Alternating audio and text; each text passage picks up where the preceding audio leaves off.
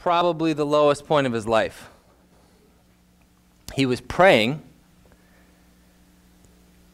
but what he was praying was not a prayer that most of us would encourage other people to repeat. Lord, I've had enough. Take my life. I want to die. He was sitting alone.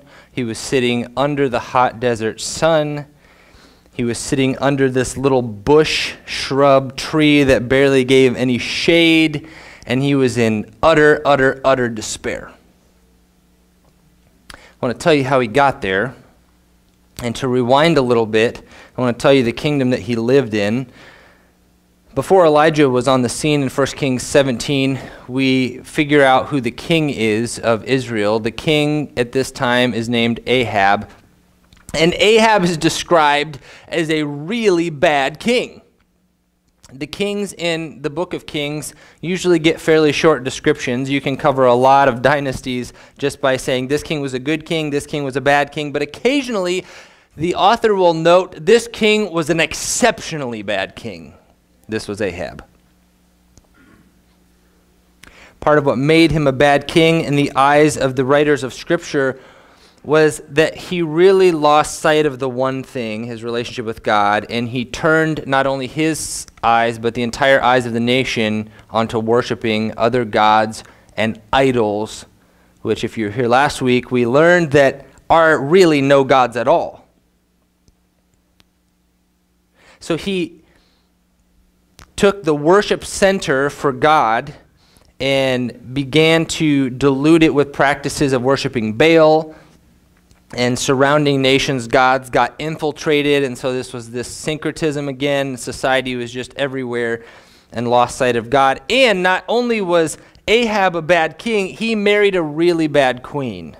In fact, she was worse than him, and part of his failure was he was passive and let his wife Jezebel dictate a lot of the spiritual climate of the nation. Even today, people who don't know much about the Bible might refer to somebody as a Jezebel, and if somebody calls you a Jezebel, it's usually not a compliment.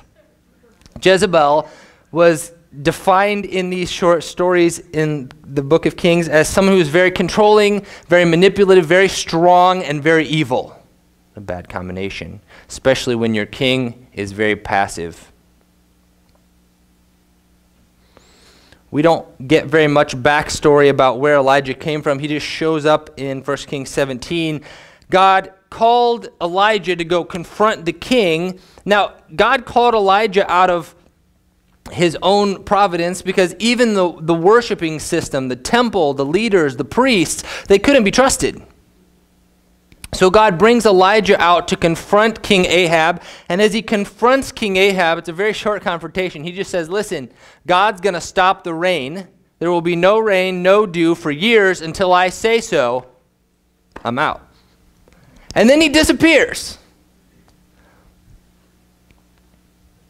God told him, I want you to go hide out at a place called the Kerith Ravine. There's a brook there, and you can live there and be sustained there.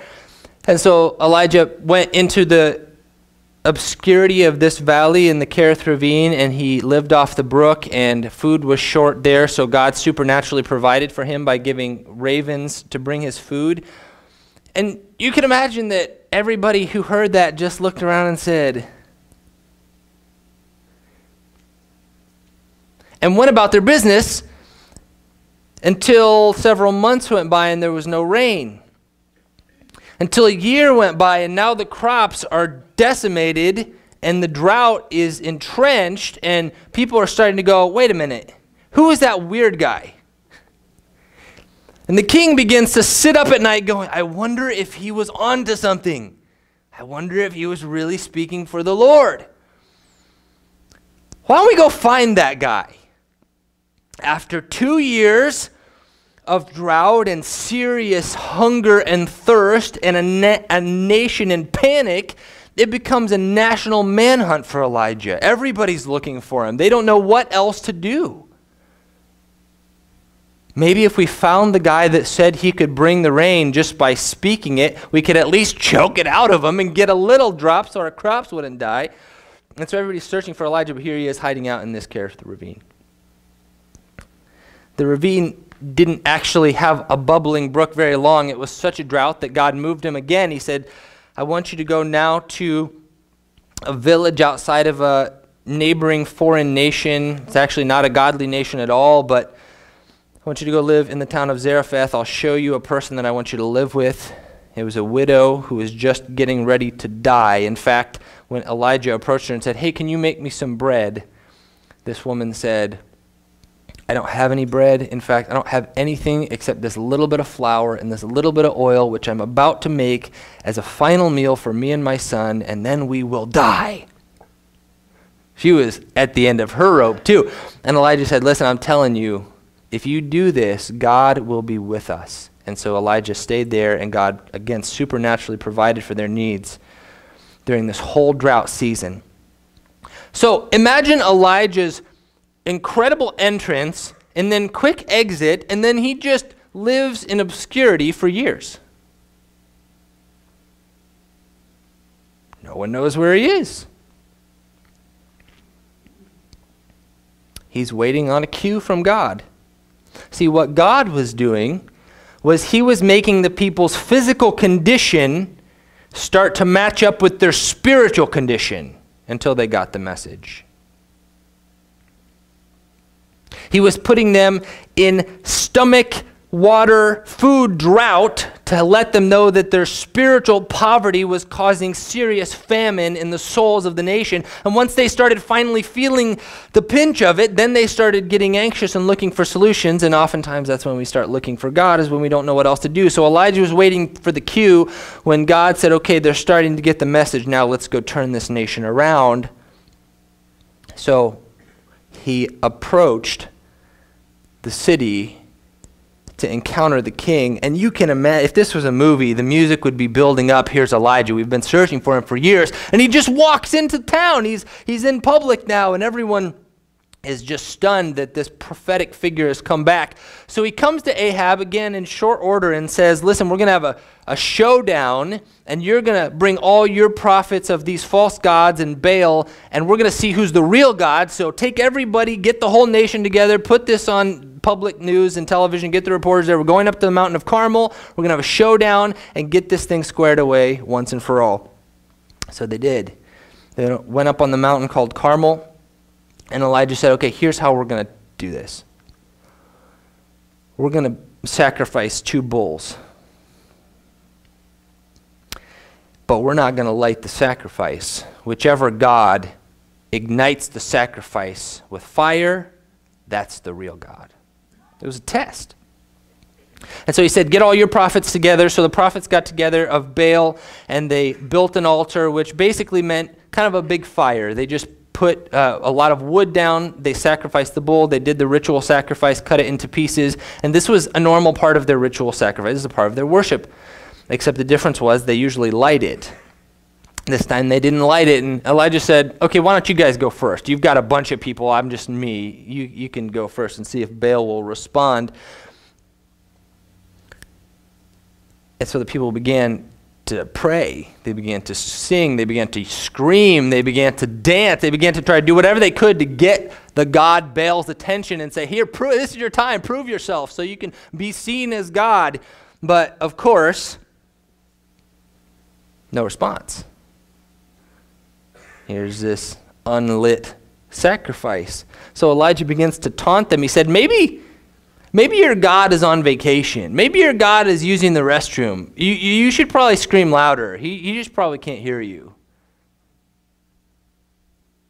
And so they scream louder. And in fact, the scripture says they take knives and cut themselves to try to get the attention of their God. Side note, but I think it's an interesting one, this recent phenomena that our nation has seen of cutting and self-harm is actually a very ancient practice rooted in Baal worship, and it is a desperate cry to get the attention of the gods by harming myself, hoping that that will draw some sort of comfort, relief, or saving. So interesting how different that form of getting attention, trying to find salvation and help and rescue is from Christianity, where Christ himself was bleeding on behalf of us. We didn't have to get his attention. He came for us.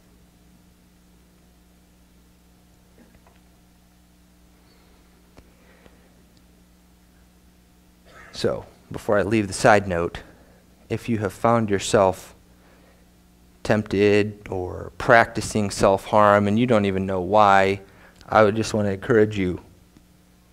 You don't need to do that to get God's attention. He's already fully locked onto you, and he already bled for you, so you don't have to. He loves you. Just talk to him. He'll hear you. After all morning, afternoon hit, and Elijah finally said, all right, you guys had enough, my turn.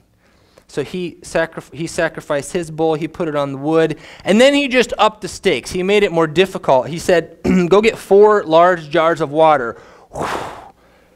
Let's douse the wood. 3 and 4. Do that again. 4 large jars of water. 2, 3. Let's do that one more time. 4 large jars of water. In fact, the wood, the sacrifice, the whole area was so drenched that it created a full trench around the altar. And even if you tried to light it now, you'd have a really, really impossible time lighting this thing.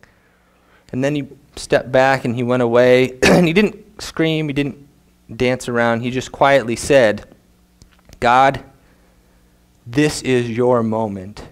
Show these people that you are God and that I'm not crazy. And light this thing up. Fire from heaven came down, lit the sacrifice, evaporated the water, burned the wood, burned the bull. The sacrifice was consumed. And you can imagine, after all morning of nothing happening, by this time in the evening, the people are tired, hungry, bored, confused, anxious, and God lights up a sacrifice from heaven, and everybody's going nuts. They can't believe what's going on. So Elijah immediately takes this opportunity to let the people know, this is your God speaking to you. If you want to worship Baal, you had your chance, but now all of you who are faithful to the Lord, you've seen him act, take the nation back. So they did. They overthrew the prophets of Baal. They destroyed these 450 prophets of Baal. People rallied behind Elijah's voice and his cry and the faithfulness to God. It's almost like with one powerful demonstration, the Lord turned the hearts of the whole nation. Almost like that.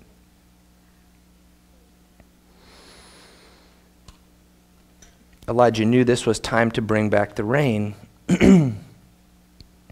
So he went away quietly, and it says he prayed with his head between his knees.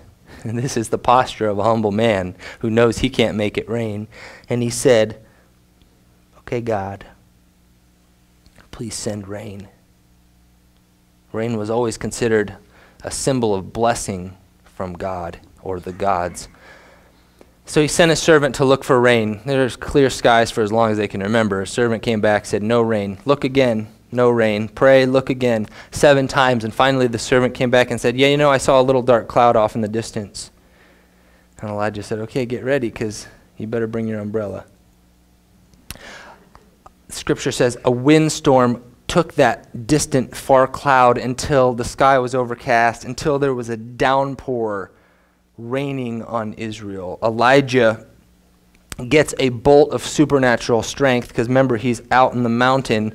The king is riding his chariot back to the city of Jezreel where his wife is located, 6 miles. Elijah races and outpaces and outruns him and arrives first. We read into the text because it doesn't quite exactly say why, but it's almost as if he's trying to intercept Ahab. Ahab, just reflect on what happened before you go talk to your wife. What could God possibly be saying to you and calling you to do as a king at this moment before you go talk to Jezebel? But it's to no avail. Ahab just simply goes and recounts the day's events to his wife, and she is livid. In fact, she writes this note to Elijah, which was in the form of a formulaic covenant commitment that says, if I don't kill you in 24 hours, shame on me. I'm gonna stab you like you stabbed those prophets. You're dead. And for somebody who has the power and influence and will and determination of Jezebel, this was a serious threat. Elijah gets this note, and he is scared for his life. He runs away. This is where we find him in the text that we heard earlier from 1 Kings 19. He can't go back into town. Everyone is now looking for him again, but this time not to bring him to the king, this time to kill him. Can't go back to Carmel. They would know where to look. He can't go back to the widow at Zarephath. He just is in the wilderness by himself, sitting under this broom tree, asking God to take his life. I've had enough, Lord. I've had enough. I can't believe this. I waited for 3 years in obscurity, in a widow's house, in a foreign country, in a ravine, and then finally you give the cue, and then you do miracles before people's eyes. The entire nation knows that you're God. They saw you burn this thing. They saw you show up. And then we turned the nation. We started heading on the right track. And people saw the rain. I even prayed and you brought the rain. What more could they ask for? The blessing of God hit their heads and hit their ground, it hit their soil. And then within one word of this wicked leader, everybody is trying to kill me. I'm just sick of it. I'm done. God, take my life.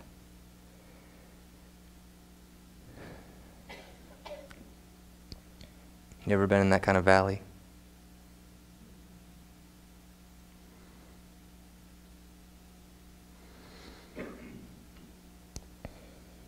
The text gives us indication that Elijah was so exhausted. Not just physically, sure, physically, but not just physically. That he just fell over asleep under the tree. And after he slept, God sent an angel and prepared a meal for him. And the angel touched him and said, hey, get up and eat. So Elijah got up, he ate. He fell back asleep in exhaustion. God sends an angel again. Hey dude, got some more. Eat again. He gets up and eats. And then he goes on this really, really long foot journey in the opposite direction. He heads across a large stretch of land until he gets to a mountain called Horeb. Mount Horeb may not be familiar to you, but that's what the northerners called it. If you were in Judah in the south, they would call it by a different name. It was called Mount Sinai. If you called it by its nickname, you would call it the Mountain of God.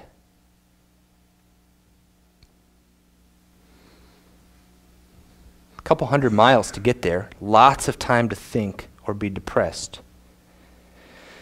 And he gets to this mountain of God. This was where God showed up to Moses and the whole nation, gave them the law. The Torah was spoken. God's clouds and thunder shook the people when they were first new as a nation. And so he goes to this mountain. He finds a cave. He camps out in the cave. And okay, now what? He's just there. I don't think he had a plan. Remember, this was weeks of travel, likely. Then God speaks to Elijah. He says, Elijah, what are you doing here? God, I've been faithful to you all this time. I have been the one who's been living for you. I've been passionate about seeing you back as God of Israel, but nobody else is. I'm the only one left. Everyone else is so fickle that they don't have any commitment left to you. And now they're trying to kill me, the last of the faithful. He didn't say it, but what he was really saying was, Elijah, what are you doing? I'm running away. What else am I supposed to do? What more could we do than what just happened on Mount Carmel? And then Elijah is made aware that God's presence is going to show up. But this is interesting. This is really interesting. He's in the cave, and outside the cave on this mountain was a powerful windstorm, such a windstorm that you could have been blown right off the side of it. A very powerful windstorm, but the text says God was not in the wind. Then there was a quaking and a shaking of the entire earth. The power of the gods rumbling the ground. But it says God was not in the quake. And it said there was fire and bolts outside of the cave, but it says God was, this is so interesting, God was not in the fire. And then Elijah comes a little bit farther, peeks his head out the cave. And it says, then God was in the sound of a gentle whisper. It's a little ambiguous. Some texts say, but then God spoke through sheer silence.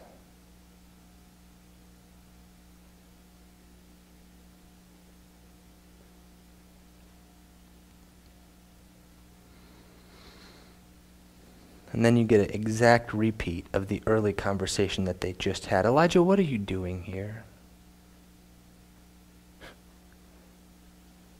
It's like he didn't learn nothing. He said the same thing. God, I've been living zealously for you. I've been passionate about you. And everyone else has turned away. And now even me, the last one, they're trying to kill me too.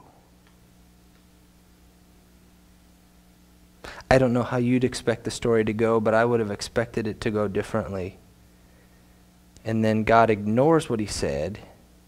And he said, okay, now go back. On your way, anoint this new king of Aram, anoint this new king of Israel, and anoint your successor to be a prophet. End of conversation.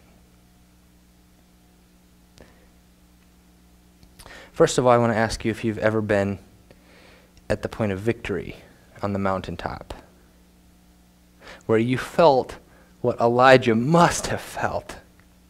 I'm on fire. My words are soaking into people's hearts like butter. This is the best time because I'm literally on top of the world and everything is going exactly as it needs to go and the people are listening and hearts are turning and power is happening and I'm just literally on top of the world. You ever been there? Maybe a church camp, maybe God was just really working in your life. Amazing things were happening. You got a new job, you got a promotion, you had a child, you got married, your blessings were just pouring in and pouring in. It's like you could do no wrong. And you just felt the wind of God behind you. You ever been on that kind of victory mountaintop? Have you ever been in the valley? Especially the valley after the victory. It seems worse. When you thought everything was going so well and then abruptly it all tanks. It all tanks and you're in the valley and you're thinking to yourself, I thought things were going well and then they just crashed and crumbled and now everything I do is not succeeding. It's falling apart in my hands. There's nothing I can do to fix this situation. I thought we had it figured and now people are abandoning me. They're betraying me. I had commitments and they just bailed on them. I had hope in people. I had faith in people and they just overturned it and proved me wrong again. We had resources. We had followers and now I'm in the wilderness. I'm by myself. I don't know where my next meal is going to come from. I don't know where my next bed is going to be. I might well die here and I've got nothing to look forward to. Have you ever been in that valley? The valley after the victory is low. This is where I want to talk to you today. Maybe you're in it right now. Maybe you have been. Maybe you will be. It's very hard to keep our eyes on the one thing down here.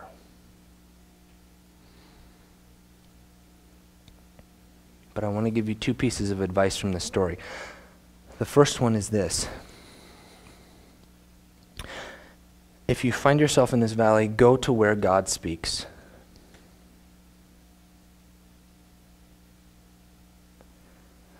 Elijah had just lost his main identity. See, for the last 3 years, he was infamous. Everybody knew who he was, and they all wanted him.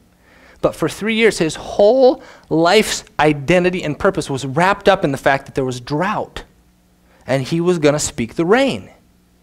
Think about that. That's your purpose for 3 years. Everything is focused on that moment. And then when that moment comes, all of a sudden, now what? my entire identity was wrapped up in this moment that's now past. Elijah had run out of guidance. See, up until now, it was God saying, Elijah, go talk to King Ahab. Elijah, go to the Kerith ravine. Elijah, go to Zarephath and find the widow. Elijah, go back to King Ahab. Elijah, bring the rain. And now what? He's got nothing. And where'd he go? He went to the place where he knew God speaks. Sinai, the mountain of God. Yeah, maybe it was a long time ago. But if we were to find God, where would we find him? That was the place. Sometimes when we're in this valley, what we are tempted to do is convince ourselves God is no longer speaking, therefore I will no longer listen. And I will no longer go to church because it's painful, because God no longer shows up and meets me there. And I will no longer read the Word because it's like reading a foreign language and it does not penetrate to my soul and it gives me no nourishment. And I will no longer listen to these hopeful Christian songs that once brought me joy because they don't anymore. And what we do is we stay in the wilderness. Go to where God speaks and wait.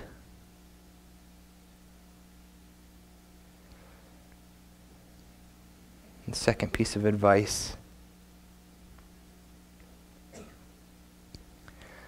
Listen to the silence.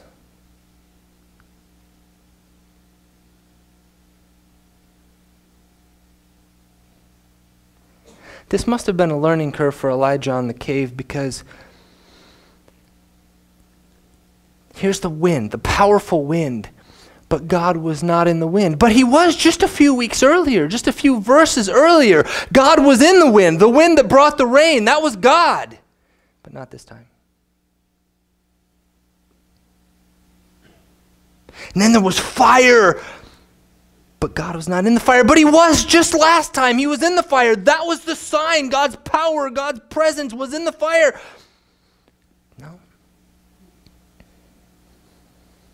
Got to listen for something else, Elijah. You got to listen for silence. See, there are some things that God needs to say to us with his booming outside voice. With power, with presence, with miracles, with shaking things up. There are some things that God needs to say to us with a gentle whisper. And there are some things that he needs to say to us by saying nothing at all.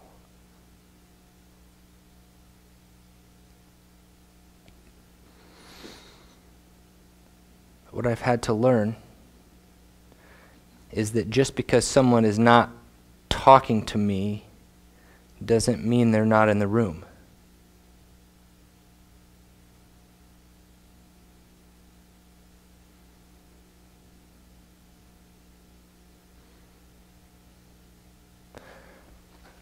I don't know what God might be saying through silence to you, or maybe sometime he will. Maybe he's simply saying no to our answer, no to our prayers, or answering them differently than what we expected. That's exactly what happened to Elijah. I want you to catch this irony here. Would you hone in on this one moment with me, because this is a great irony in Scripture. Elijah is at his lowest point of his life after the greatest victory. And he prays a prayer. Do you remember what that prayer was? Oh Lord, what? I'm done. Kill me. I'm ready to go. I'm done. I want to die. Would you make me die? God was not answering that prayer. In fact, God was doing the exact opposite. He didn't say anything to him. He just sent an angel with food. Food is about life. With a jug of water, water is about life. Did you notice this part? As Elijah's feeling utterly alone, the angel didn't shout. The angel touched him. He made contact. God is with you, he says, by his touch. And he didn't grant Elijah's request to die. You'd think anybody could pray that prayer and God will eventually answer it, right? Maybe it's not time now, not in your despair to die, but eventually God will grant you the prayer to die. But God didn't even ever grant Elijah that prayer. Elijah's one of the strangest death stories in history because he never died. God never answered that prayer.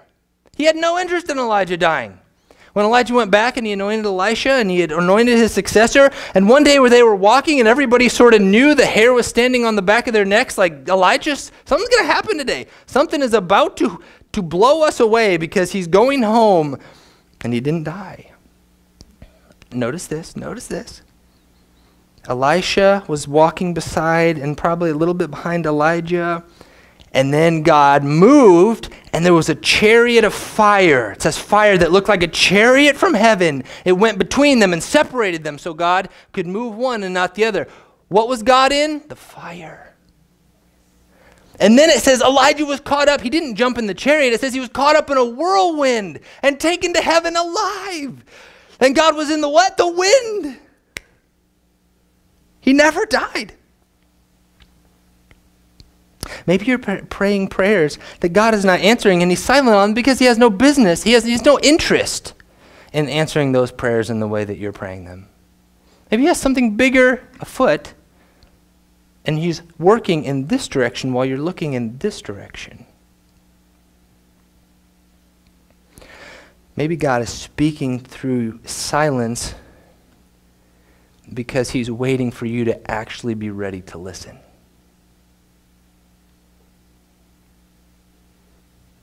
Have you ever found yourself on a repeat reel like Elijah when he was in his self-pity? Elijah, what are you doing here? I'm telling you, everybody's unfaithful. There's nobody. I'm the only one that's faithful around here who has a drop of commitment to you, God, and everyone else keeps turning, flipping. Now they're trying to kill me. They're murderers. They're idolaters. Lord, I have done everything I can. I've had enough. These people, I'm no good. There's nothing. His self-pity reel was rolling full speed. And it was all real. He wasn't making it up. He had a bad situation. But I don't know if he was ready to hear God speak.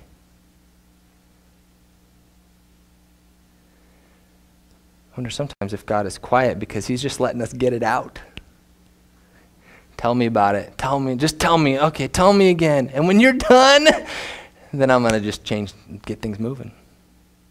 Because with one utterance of my divine voice, all that could change. But go ahead. Sometimes I wonder if God doesn't speak to us through silence because he's using what a public speaker would call a dramatic pause. What a musician would call the rest between notes. I think God does this sometimes, and it's not to be misinterpreted with the silent treatment or a cold shoulder. Sometimes I think God speaks through silence because he's trying to emphasize the last thing that he said. I think he did this with Jesus in Matthew chapter 4. He spoke from heaven and said, "This is my son whom I love. I'm pleased with him." And then immediately Jesus goes into the wilderness for 40 days where he has no human contact, no conversation. And what's ringing in his ears in the middle of the silence but the last thing he heard God say? By the way, he would need that because 40 days later Satan would come and tempt him on that very topic. Sometimes I think when God speaks, he doesn't want us to skip it or to move on to the next thing or the next direction, but he may give silence to let it soak in, saturate, digest.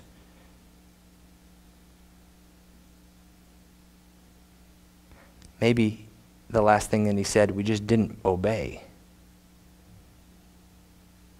And so why would he say anything else if we haven't obeyed the last thing? Maybe his silence is just waiting for us to take action.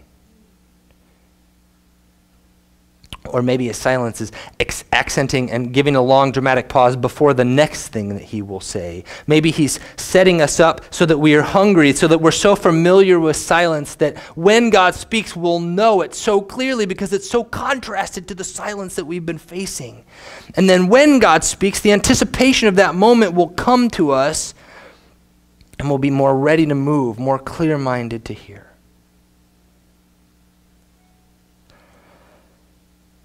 I don't know.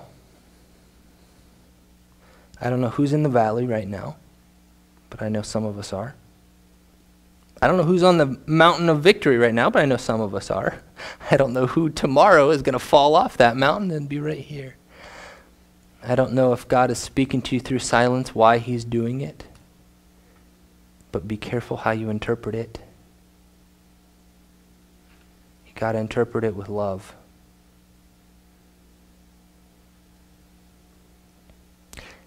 And if you go to the place where God speaks and listen to the silence, you'll find him there.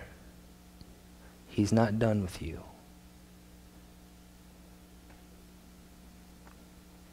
As I was thinking this morning, there are probably some, others may not know this about you, but you're in that valley.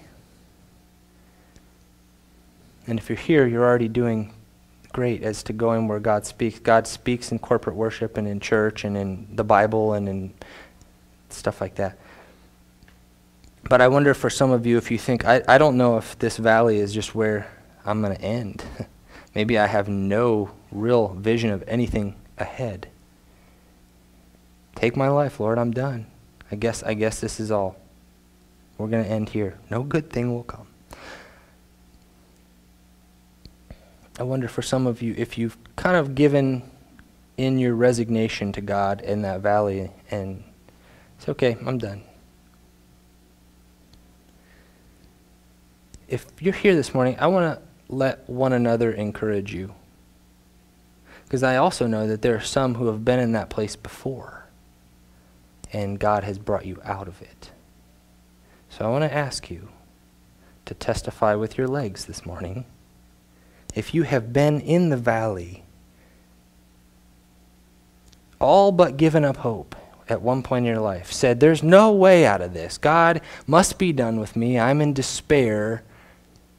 But God spoke and brought something good and brought you out of the valley. If you have been there and God has brought you out, stand and let other people who aren't sure see you stand.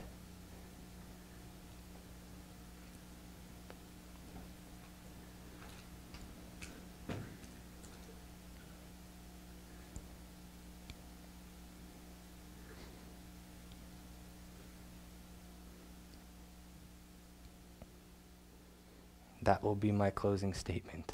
But now I'd like to invite everybody to stand as we close this. This is the sending, where we get to go live it out all week in the presence of God, focused on our one thing. I want to make you aware of a couple things this week that some of you might be interested in. One, as you've already heard, is the Discover class. If this is kind of a new place for you, that's a great place to go. It's only 4 weeks starting next Sunday. You can still come to the second hour service right after that. The second one is a 4-week class that's starting this Wednesday.